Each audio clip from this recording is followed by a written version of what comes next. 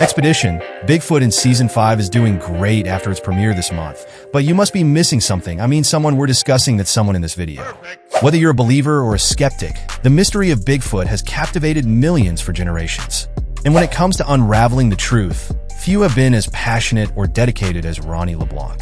But when fans tuned in to the latest season of Expedition Bigfoot, one question was on everyone's mind. Where's Ronny? It wasn't an easy decision, but it was the right one. Ronny LeBlanc, who joined Expedition Bigfoot in Season 2, quickly became a fan favorite with his deep knowledge of the unexplained. But as Season 5 kicked off, viewers noticed something, or rather, someone was missing.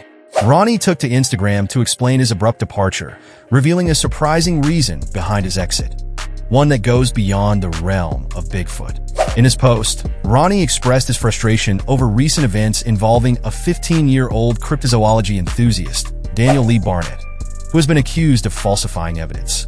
Ronny's outrage over the treatment of the young investigator was the tipping point. While some speculated that Ronny's departure might have been due to disagreements with the show's direction, he made it clear this was his choice. So, what does this mean for the future of Expedition Bigfoot?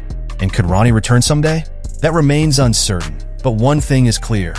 Ronny LeBlanc's impact on the search for Bigfoot and on those who followed his journey won't be forgotten anytime soon.